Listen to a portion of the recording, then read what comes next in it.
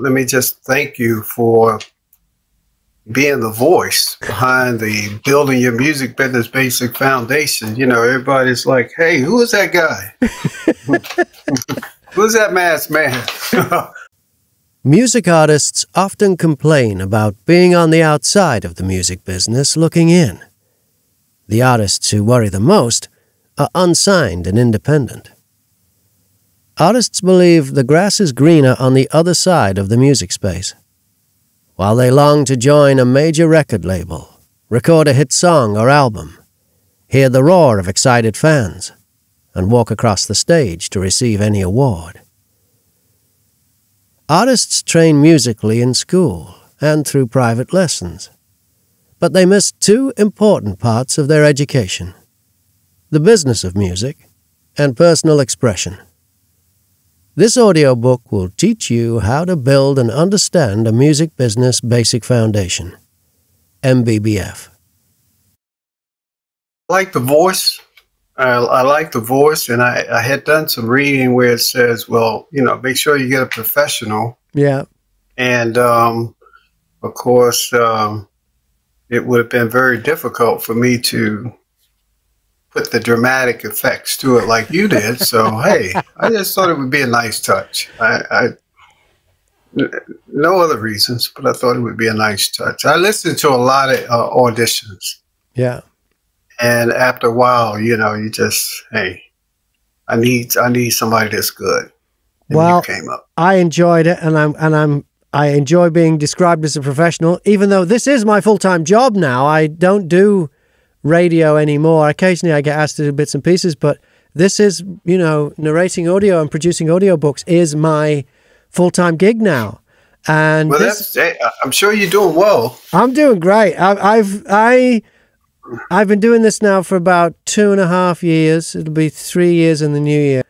And my only regret is I didn't get into this sooner, because the lifestyle of it is fabulous. I mean, this is my studio in my home, so my commute is literally from the bedroom to here, instead of I used to have to get on a train and go into London, which would take half an hour, and I'd be squashed up with all the commuters, and I'm not dealing with levels of management of varying IQs.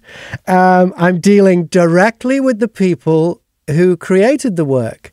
And so, you know, this is it, that you got to give them what they want. And if they want it different, well then, hey, they want it different. Whereas in radio, I'd do my radio show, or I was a program director, I'd have an idea, and someone further up the chain, you'd have to sell them the idea, and then they wouldn't be sure of the idea and whatever.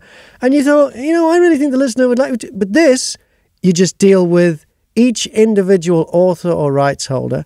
And I've met fabulous people from all over the world, because I've done books for authors in the USA, Canada, the UK, Portugal, China, Dubai.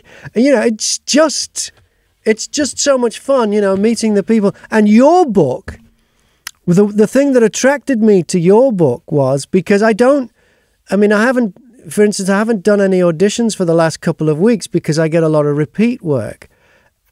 So I'm very fussy when I do have time to audition, because I don't have time to audition. I do so many books. I've got 8 on the go at the minute.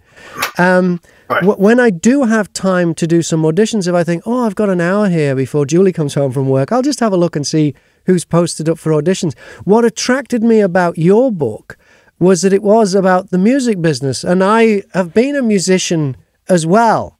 Not full-time. I was doing other stuff. The first time I was a working, getting paid musician, working 3 and 4 nights a week, I worked at an oil refinery. And and then the next time I got back into it, I was a radio presenter on the breakfast show of the radio stations I was on. I did that for quite a long time. But I never actually did music full-time. Got paid, but never did it. It never had to work, right? I mean, like right now, audiobooks has to work because it's all I do pretty much. And so it fascinated me about the business of being a musician, because musicians famously are more creative and artistic. And those particular talents and gifts and ways of thinking are not necessarily conducive with running a business. I mean, you need a little bit of that. You need a bit of Spock and a bit of Kirk.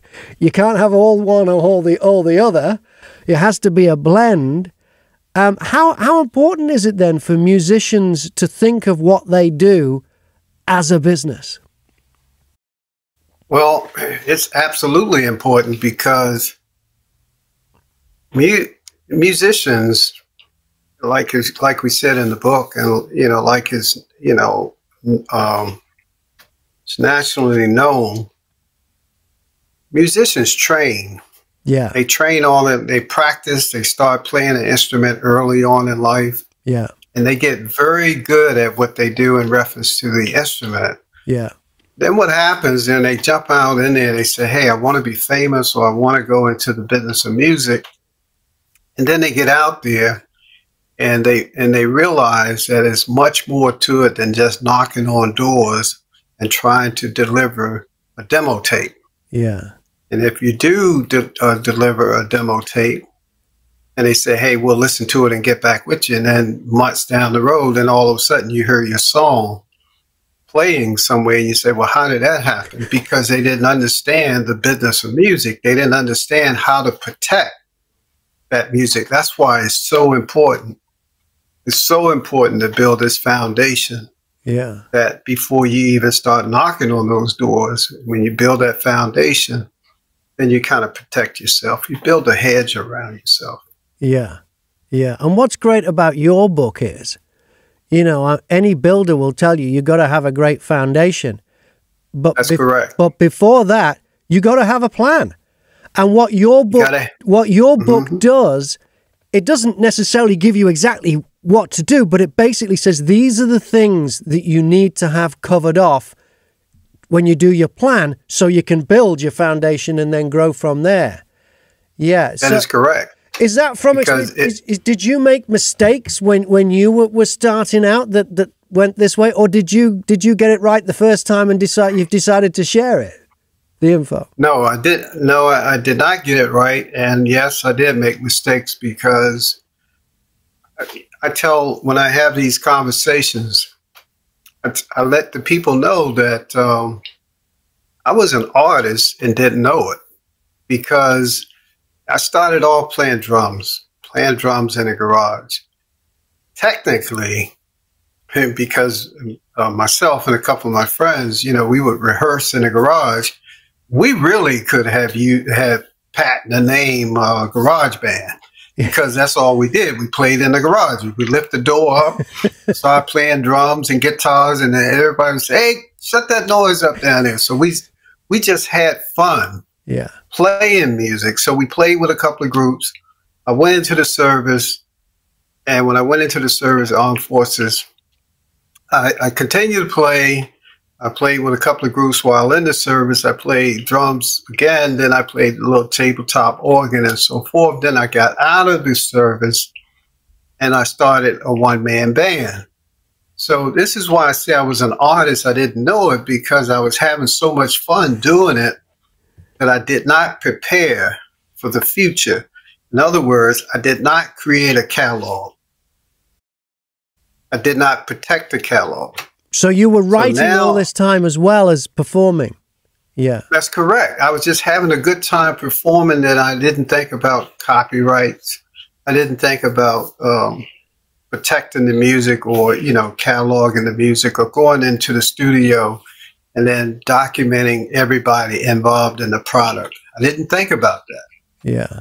But now I realize how important it is, because I was part of a national awards program here in the United States called the Stellar Gospel Music Awards. And I sit on these committees and I watch a lot of independent emerging artists. I watch their music get thrown to the side because they wasn't prepared. Yeah. And at that point, I said, there's got to be a better way. So that way is to build this, create the quality content. Yeah. That's the first thing, right? Yeah. Just like we said in the book. Yeah. But so when you create the quality content, we say you got to start to protect it. Yeah. So that's what I realized. So that's what led me into documenting this for the book, Building Your Music Business Basic Foundation. And whereabouts in the US are you? I am in Maryland. I'm right outside of Washington, D.C., which is ground zero for policies and laws and so forth, protecting your rights as an artist. Yeah. Yeah. And so that's where I am. I've been lucky enough in my radio career to interview quite a few musicians, and one of them who I interviewed was Peter Frampton.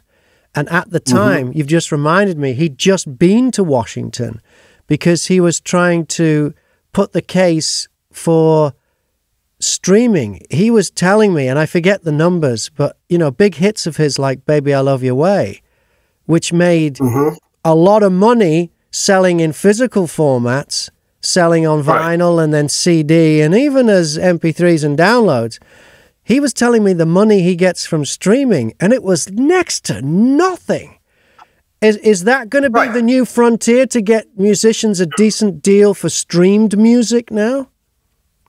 Well, yeah, that is part of the next frontier, because what happened, and I'm sure with Mr. Frampton, was he was probably pushing the Music Modernization Act. Right. The Music Modernization Act. This was probably about 4 or 5 years ago when I was talking to him.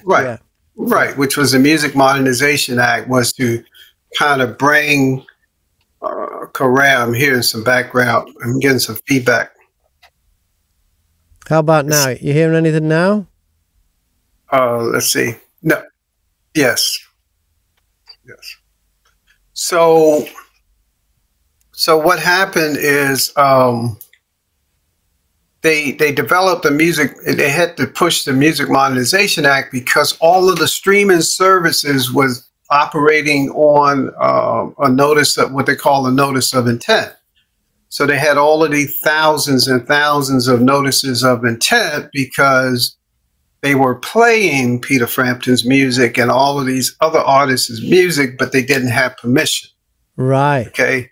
So they needed to get these notice of intent. So they went to the copyright. They bombarded the U.S. Copyright Office and said, hey, send out all these notices. So they had all these thousands and thousands of notices. So they said it had to be a better way.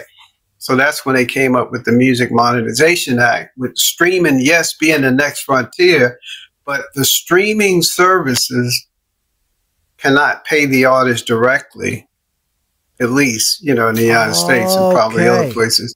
Right. Because they cut a deal where the streaming services have to pay an organization called the MLC, which is a Mechanical Licensing Collective. So, so the streaming services have to send the money to them, and then the MLC will send the money to the publishers. Right. So although the technology's changed, your book is still very relevant, that if somebody's got approaches this, you know, building your music business basic foundation, a musician approaches this as a business, and these are the things you have to look out for. You still need to have some kind of plan to make sure. Nobody's going to go, oh, you're wonderful, here's all the money that we think you deserve. That just doesn't work that way. Yeah. Right. Well, here's part of the beginning of it. Like I said, you create the quality content, right? And then, you know, as you go through those series of steps in the blueprint of building your music business basic foundation, you have to get like what they call codes. You have to get these codes to assign to the music, like the ISRC code, which is the International Standard Recording Code. And so you get the ISRC code and you assign it to the music per track. Right. And so when you look at the breakdown of the ISRC code, you have to understand that the first digits of the code is the country code. Right. As to what country. So the UK is going to have a different number. The United States is going to have a different number, whatever. So now you assign these revenue trackers to your music. That's the ISRC code, which in the book we talk about. The major components, right? We said the major components is the revenue component. Yeah. So in order to track your revenues, you got to assign the ISRC code to the individual track. This is why it's relevant today. Yeah. And that's going to be the tracking code that's going to keep track of your music. And then when you build the completed product, that's when you put the UPC code on the back of it, the barcode. Yeah. So you put the barcode on it, and that's your additional revenue tracker. Okay, so now you got the ISRC code, the barcode, and then you got the ISWC code. So you got to have all of your codes assigned to the music. This is how you build a foundation. So once you assign those codes to the music, you can sit back and have the time of your life playing music and having a good time like I did, like I said I did, which I didn't do any of that because back then it was unheard of. So anyway, Mr. Graham, once you do that, you can put your music on autopilot, like in the case of the artist that you mentioned. Yeah. Like if he has his revenue tracker, we know who his pro publisher is going to be because it's tied into the revenue tracker. Yeah. And that's going to be tied into the MLC. And, you know, because of these are the tracking codes. So when you go in the studio, we talked about that in the book as well. We said when you go into the studio, you have your notebook, you have all of your codes. So as you record your tracks, you get the engineer to burn the code into the track. Yeah. Yeah. So now the track, so I can't come along and say, hey, that's my track, that's your track or whatever. Well, I have my code that's burned. We call it burning it into the track, but it's really just embedding it. Yeah. Into the track. But it is like branding it. So burning it in isn't a bad phrase. That's correct. Yeah. Yeah. Burn is the term, you know, like when you do branding and so forth, but it's embedded in the track. Yeah. So now, once you do that and once you get used to doing that every time you release music, then you're in good shape. So, because guess what? So, you know, a few years ago when I started teaching this course online, right? Because I teach the course online. Yeah. So watch this. You mentioned Australia. Yeah. Well, we were saying go into the studio and take a notebook and document all this, write it all down, you know, pen and paper, right? Yeah. But there's a company in Australia say, hey, we got a better way. And that company down in Australia is called Jackster. So right. Jackster now is an electronic liner note service. Right. So if you have music, Mr. Graham, or anybody else listening to us that have music, you can go on Jackster and they allow you to do so many searches if you don't have a pro account or whatever, right? So you go on Jackster. Now you can see who played bass, who played lead guitar, wow, who played piano, and you can see the codes that's assigned to your music on Jackster.com. An Australian company.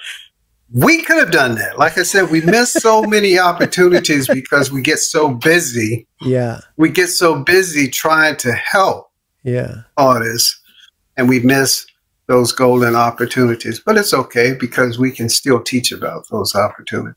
Now, anybody watching this cold that isn't familiar with how that works may be thinking that this is a very complicated system. You're using numbers and abbreviations. No, I want to say, because I narrated the book, and I know that the way that you spell it out in the book, you do it everything stage by stage, one thing at a time. And like, did it take a long time when you were putting the book together to break it all down and go, how do I make this process as simple as possible for musicians who would rather be, let's face it, making music? That's correct. And then we didn't take the deep dive into some of the further into some of the steps, because that's information that, you know, the artists or whoever's the music industry participant can find out on their own, because because I mentioned the ISRC code, right? Yeah. And it gives you the website or the link to the ISRC code. Yeah. But the people that gives out the ISRC codes, where you can go and get your own, bank of codes, and you can assign it to music as you like, and then you put it in the databases. But the people, if you notice on the ISRC code, it's a .org. which means that it's a nonprofit organization. Yes, not and a they say, .com. well, what's the significance of that, Mr. Harris? Because you're saying get these codes. Are you trying to sell something else? No, I'm not trying to sell. It's the RIAA, which is the Recording Industry Association of America. They are the ones that came up with the ISRC codes and the organization. Why? Because there were a lot of their musicians, like you mentioned earlier, that were not getting the money that they were due, so they come up with this revenue tracker. Right.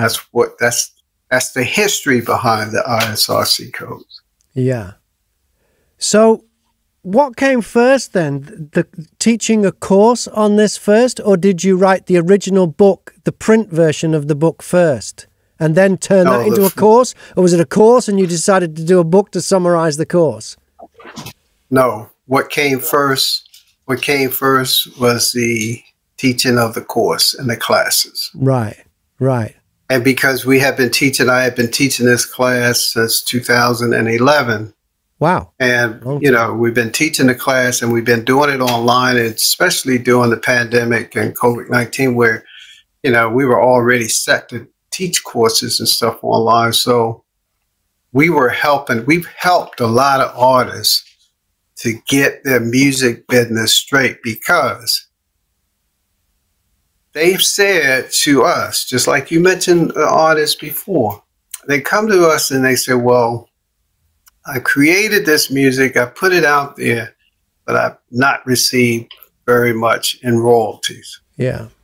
And the reason is, when you look at it, is there's a break, like we mentioned in the book, it becomes a break in the chain. Somewhere along the line, you have a break. In other words, you may have a code, but you didn't register the code. And if you register the code, you didn't register it in the right place. Or you can go to websites like soundexchange.com, like we mentioned, Sound Exchange, where you can go to those websites and they have a code checker, which means that you can go in, just type in your name, search. They have a database. You can go in and type your name and search that database, and then you can determine whether or not you have the proper ISRC code in there or not. You know what I mean? So you go in there and you check and see if you assign the code, or if the code is under your name or under the music. Mm-hmm.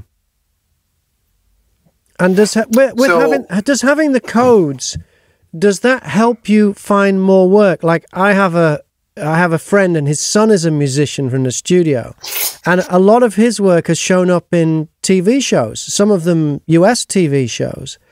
And I was wondering how you get that music in front of someone who makes the decision. Does having the codes all together help get you that work?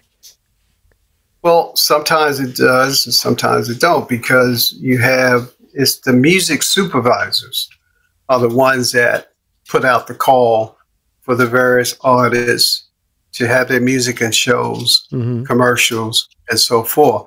But when they do that, they want to be able to, like, if they hear a song, let's say a music supervisor is riding in the car, like you said, they're commuting back and forth, and they hear a song, they say, oh, that would be a great song for our next show or our next commercial.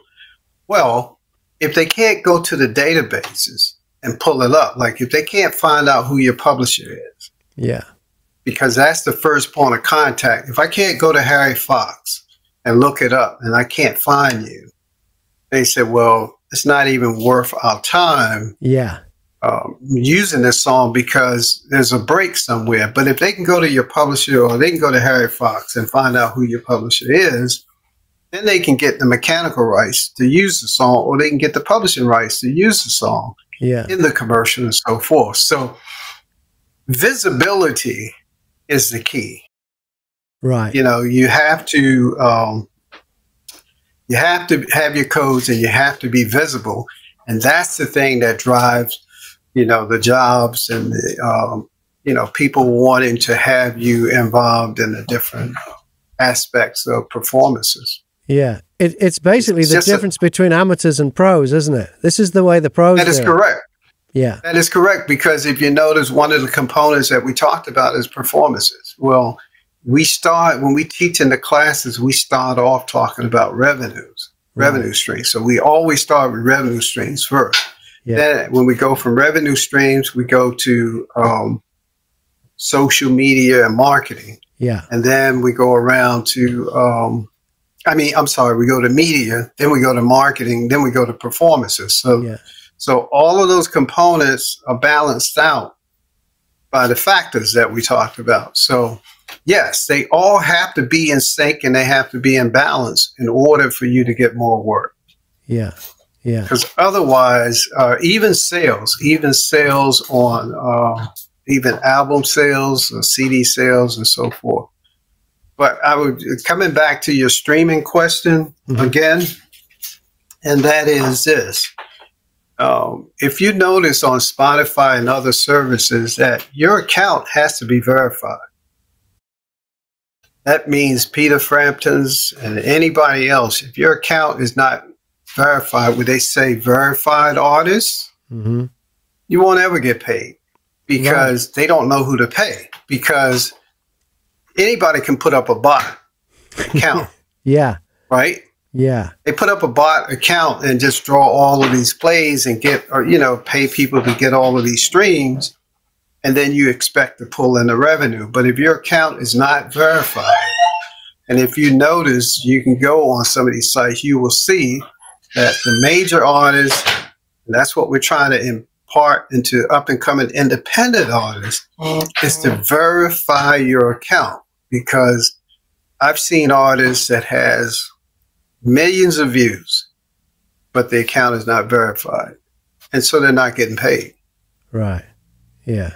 Yeah. We cannot pay you unless but when they did away with the notice of intent, part of the agreement was for them to verify that artist, because you cannot, if Henry Harris is an artist, you can't have another Henry Harris with the same songs. So who are you going to pay? Yeah. Yeah. It's a fascinating thing, and it's such a service you've done, Henry, not just with the courses, but obviously with the book and having the book out there. Do you think there's room for a sequel, or is this book covering everything you need to at the moment? No, I think we also mentioned in the book as well that the business of music is what they call dynamic. Yeah. Which means that it's always changing. Yeah. It's always changing. I'm taking classes right now. I'm enrolled in Berkeley. Right. I'm completing my master's in business music. Yeah. I'm sorry, master's in the music business. And so, I just completed my first semester and I got a way to go. Now, a lot of this stuff I already know, but I'm going through the official training program in order to be up to date and to continue to be up to date. And like I said, one of my first classes that I took was 42 streams of revenue. Wow. There are 42 streams of revenue. The first class I took was music business revenue. And the first thing that we talked about was the 43 plus streams of revenue.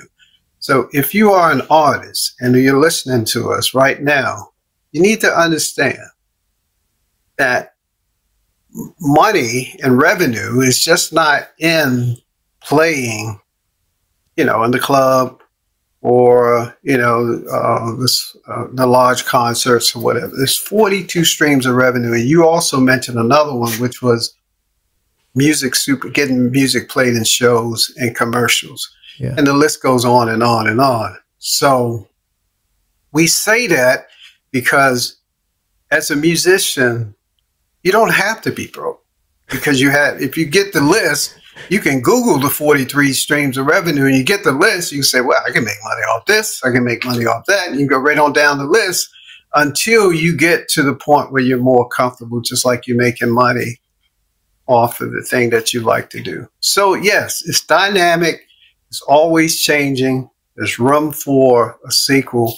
It is my hope that we can get enough people, get this manuscript in the hands of enough people, or get them to listen to the Audible format, enough people, so things will begin to change. And believe it or not, Mr. Graham, I'm sure that you may have a music executive maybe listen to this, or somebody that you know is in the music business that listen to this. A lot of this information, they really don't want up-and-coming independent artists to know. Really? Really? They'd rather keep them in the dark? Really? They'd rather keep them in the dark, because when we go to sign you and you get a deal, you don't really understand the deal. You rely on them to carry you through. I mean, history is full of stories like that, isn't it? Of, you know, that is correct. Tom Petty. So when it's over, you're broke. When it's over, you're broke. Then you wonder why. Do you know that there are thousands? I don't know if you know. I don't know if they have one in the UK or not. But, and I don't want to. I know I want you. I want to get back to your questions, so I don't want to just go on and on and on. No, you do whatever you like. I was just going to say to you, in the United States, we have a website called the AFM,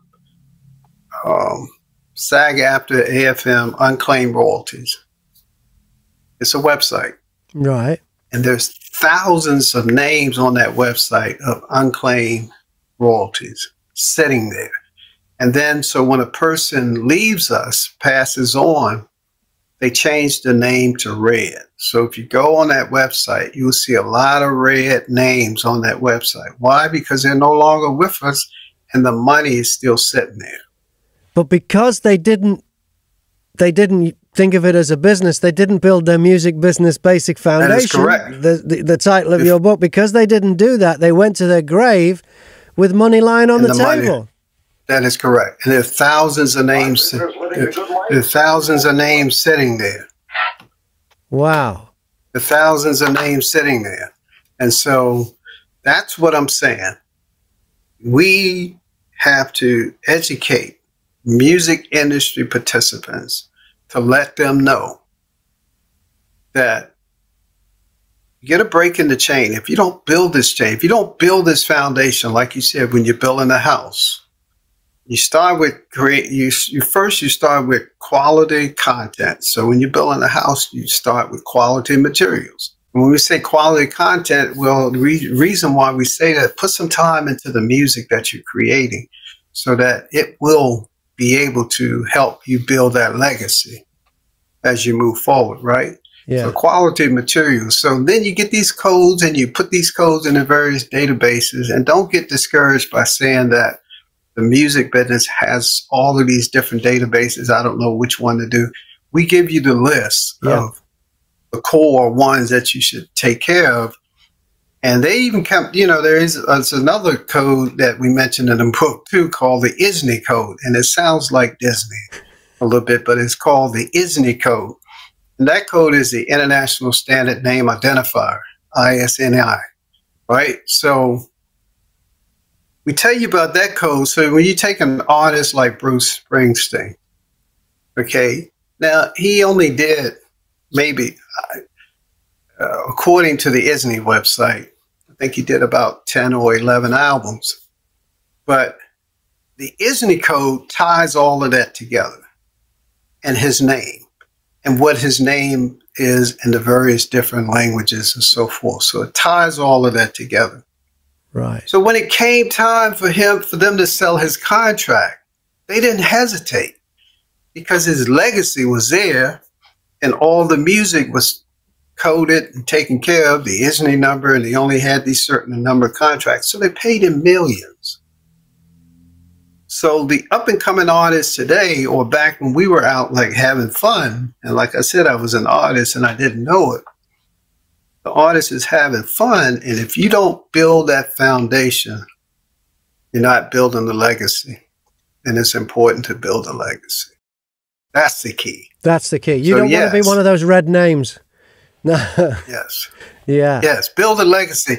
And like I said, I would love to put this book in the hands of many, many, many. And I just hope that, you know, my conversations with you and you doing the narration, that people, at least we've impacted that many, whatever that many is. And You know what I mean? it seems to make sense to me to make this an audiobook, because musicians, by their very nature, are auditory. Is their you know, the way that they operate. So to put it as an audiobook, and they're busy too, so they might be want to you know, enjoy the book while they're doing other things. I think they'll find themselves going, holy cow, I need to do that. I'm not doing that. And hitting pause and then sorting it out and then carrying on. But that's another beauty of an audiobook is you can do that. Right. Yeah. That's all we ask them to do. Is just do the things and then, you know, get credit for everything that you do. So the book will pay for itself very quickly. Yes. Yes. And you've seen people get music played on radio. You get music played on radio, but they never ascend the charts. And they have to ask themselves why. Well, you got to put your music into, they have a system for monitoring radio. Yeah. You have to put your music in the monitoring systems. If you don't, well, right now it's down to one because BDS merged with MediaBase that we have in the United States. And so we have this one monitoring system called MediaBase. That's another change that we talk about, you know. Okay, so you have to put your music in that monitoring system in order to get credit for the spins from the radio stations in order to get on the charts. Yeah, yeah. If the music is not in these systems, we tell the artist, you will never chart. Yeah. You will never get an accumulation. Yeah, yeah, yeah. You got to get it. You got to get it. It's a very important book. You got to. It's an important book. Yes. If you're a musician, if you're just starting out, if you're a seasoned pro, it makes no difference. You need this book, Building Your Music Business Basic Foundation. Building Your Music Business Basic Foundation by Henry Harris. In the description, if you're watching this on YouTube, in the description, I've got links for you to download the book. All the links are there. You can find it. It's available. Amazon, it's on iTunes, it's on Audible, it's on all the places where you get audiobooks. It's Building your Music Business Basic Foundation. Henry Harris, good to talk to you. Continued success, my friend. Mr. Mack, thank you for having me. And, you know, when I pop into the UK, you know, for book signing or whatever we're there for, we'll call you and we'll look you up. We'll have a nice lunch. It'll be great. I know just the place in London. I know just the place in London. Yeah, you'll love it. Hey, and then Mr. Mack, when they say, hey, Mr. Harris, can you read a couple chapters? I said, wait a minute. There's Mr. Mack. Come on over, you know.